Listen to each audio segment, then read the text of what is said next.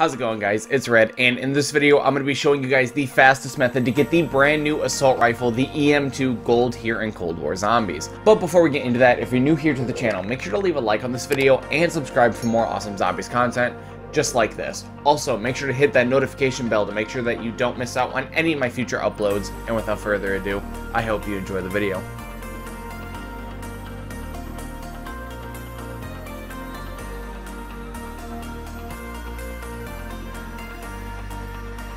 So, the strategy that we are going to utilize takes place in the power room. Now, we're going to need to keep the door that goes to the power room on the mule kick side closed, which means we are going to have to go turn on the power from the other side of the tunnel, opposite to mule kick. Now, when in this spot, all the zombies are going to be coming at you from one direction, right in front of you, or from the barrier to your left. And something great about this spot is that there is a lot of distance between you and the zombies when they first spawn, which should give you plenty of time to kill them before they ever get to you. Now, you're also going to want to have Ring of Fire equipped as your field upgrade if you want to focus on getting this gun done as quick as possible. But if you want your field upgrade to act more as a safety net, I would recommend using the brand new Tesla Storm.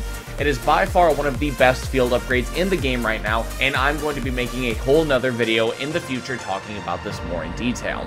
Doing this strategy is also one of the fastest ways to farm XP for your guns in the entire game as well, and it shouldn't take you more than a few hours to have this gun completely maxed out and all of the camos completed.